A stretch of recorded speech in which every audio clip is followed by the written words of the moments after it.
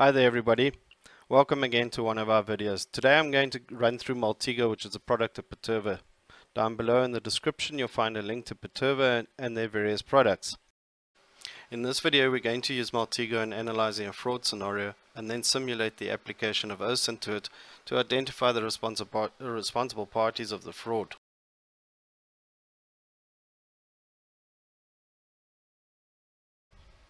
As part of the investigation, the client hands us a spreadsheet from Excel with a number of transactions. I think it was close to 1,000. We need to clean this data up to pull it into MultiGo for MultiGo to analyze it better. So what we do is we take the client account number, the account that was debited through these transactions, and then just fill the complete column in Excel. With that done, we take it into MultiGo. Open up MultiGo, import the file, set up the file, select the file, and then choose sequential. We need to sequence these transactions. We select all the items from the file with shift left click and then unmap them. Now we map the account number of the client to bank account. Then we go to the column of the entity that was paid, either a company or a person. And because it's either a company or person, we use the phrase entity in MultiGo because it's easier to reference it, and also you can use the phrase entity to search at a later stage. So phrase is selected, and then we go and select the account numbers. You can also bring in the amounts if you like, if it's relevant to the investigation. Now we check our sequencing. So we've got the client's account, the phrase of the entity, and the account. And then it's important here to ensure that the checkbox for blank spaces is checked. You don't want to import a whole bunch of blank spaces into your graph. Just clutter it up with unnecessary information. You can also import it into CaseFile, which is a free piece of software which can also do visualization. So from licenses you select the version of MultiGo you want to use. In this case it's CaseFile. You just press run and the file will be imported into CaseFile. MultiGo formulates the graph into a circular graph, which is not ideal for our purposes. So we use the block graph. This gives us a better presentation of the data. We start having a look at the data. Here we've got two companies paying into one account. We've got another company into two accounts, an employee into two accounts. Subsequently it was shown that he changed his bank account during his employment. And then we've got some companies with phonetic names all paying into one account. It was later shown this was an error. And then we've got the Social Security Commission, which is two accounts, one for training, one for unemployment. And then we get to a set of companies that have their own accounts but also paying into another account. Straight away sets up some red flags. We also got an employee who appears to be linked to this account and no other accounts. Her name is Susan Smith. Susan Smith is also the bookkeeper for the company, responsible for making payments to both employees as well as suppliers of the client company. The nice advantage of MultiGo, any singular payments, as in this case, are made, MultiGo will separate these out and give them each their own account and description. So you can double check these by ungrouping them from the group block, and you'll see that it's just a company and an account number. And generally these are, in these type of investigations, these are pretty safe, and one can even, if they're not relevant to the investigation, you can even delete them out of the graph. Alright, the focus of this investigation is this one particular account and Susan Smith. Through some speedy police work, the client obtains, legally that is, a copy of Susan Smith's bank account. It's in a slightly different format to the previous one, which we're also going to import into MultiGo. So we go through the same cycle of events. Import from table, graph from table, select the correct table or the Excel spreadsheet, sequential again, select all the columns, unmap them, and now we start to map the columns that we want to import into MultiGo. To link it properly, we select Susan Smith's bank account, and then we go to, there's a credit column for amounts or credit amounts. We select that because that will link to the account. So we go down to money, reference as money. Then we go to description because this will be the name of the account of outgoing payments. And again we use the phrase function. And then we go to account number. Again, this is the crediting account or vice versa, from a debit from this account. And then we select the debited amount that the receiving account will be receiving. Select money, and then we have it. This is our sequencing. It's not correct, so we need to change it. We delete the arrows between the various entities and replace those with the correct ones. Pull that to the debit amount, credit amount, to the description, to the account that will be paid into, and then the amount that will be paid to. Again, check that the checkbox is filled in for blank spaces, and then it's imported into MultiGo. It's a smaller graph, obviously, less transactions. We can just check through the imported data. Looks correct, so it's good enough to use. Now we save our graph because we're going to do some manipulation with the data. Done. So we've got our new graph.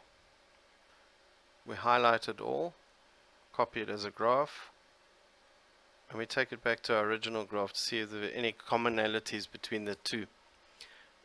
We've obviously got our employee Susan Smith, which is fine, that uses it as a reference account, and then we've got another account which also links to an account being paid from Susan Smith's account.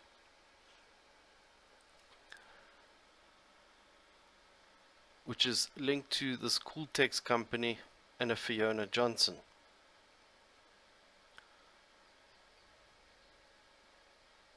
We go back to our spreadsheets. This confirms the Cooltex payments and the manpower payments. Go to the original client statement. We've got Fiona Johnson, who on further investigation has proven to be a ghost employee.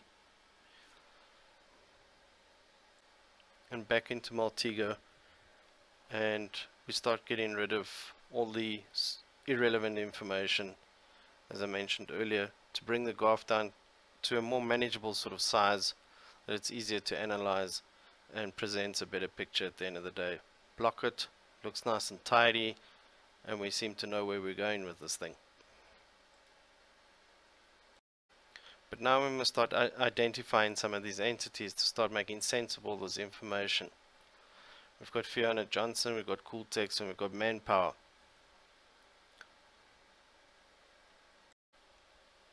For this particular case, we're just going to focus on Cooltex.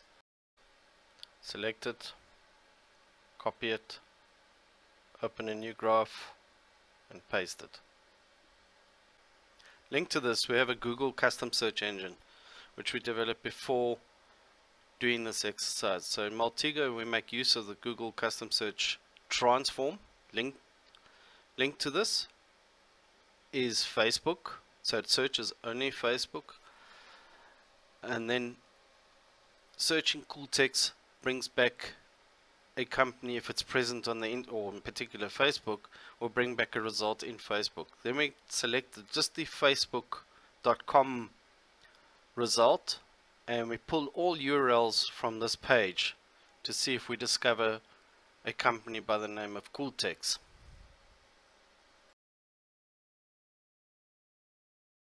So it brings back a Facebook page of Cool Text Solutions.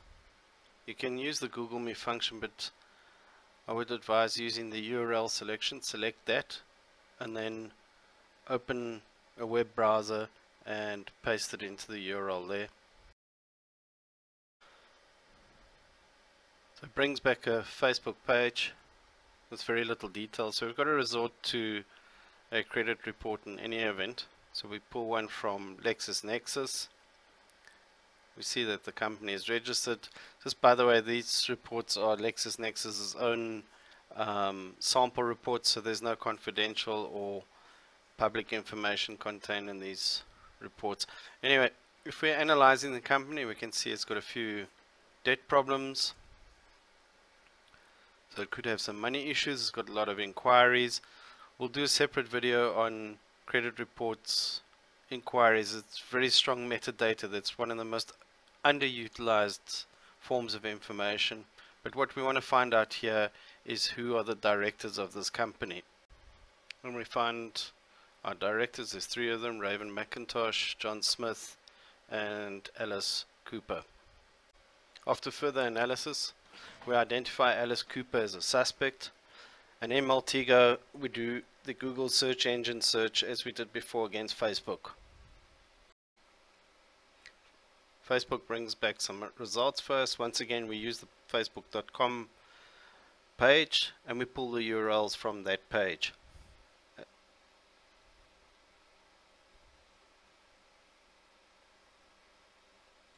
Facebook returns results. They're all grouped together. We ungroup them to get to the bottom line URLs, and we start to analyze them. Searching social media, particularly Facebook, with MultiGo and the Google search engine is a very powerful technique. One can get some good results. In any event, in this case, we've identified Alice Cooper Smith. We select the URL from the detailed view on the side, copy the URL into a browser. Here we have the profile of Alice Cooper Smith. How do you guys know, and this is real, how do you know that this profile is false? Email us.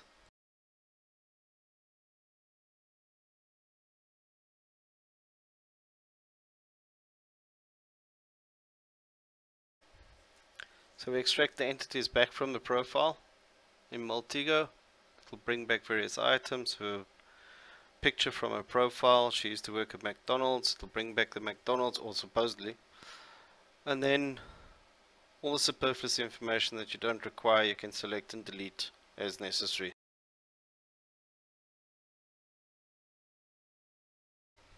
Back to her profile.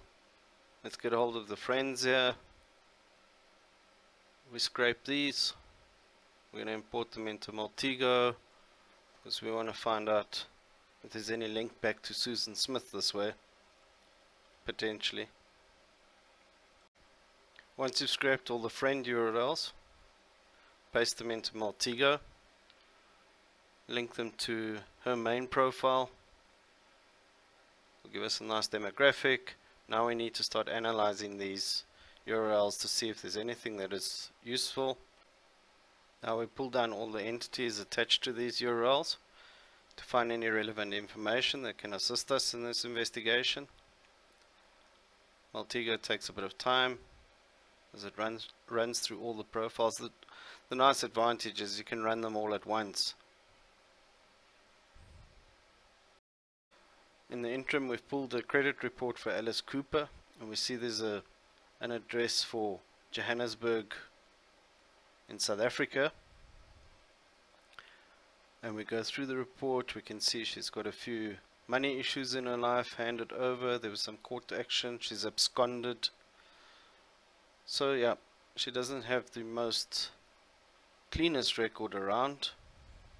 But what is important is that we found an address for her as Johannesburg, South Africa. So MultiGo will continue bringing back all the entities. We can start analyzing our data until we spot something that is familiar to us.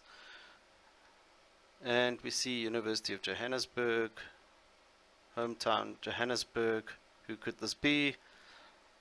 We go up. Remember, this came from a friend list, and we select the URL for the Facebook. The profile opens up on Susan Smith, who resides in Johannesburg. Alice Cooper resides in Johannesburg. Our client has their business in Johannesburg, and the fraudulent transactions took place in Johannesburg, South Africa. This is a brief example as to how OSINT can assist in a criminal investigation such as this. Thank you for watching, and once again, if you have any comments, questions, statements, please don't hesitate to contact us.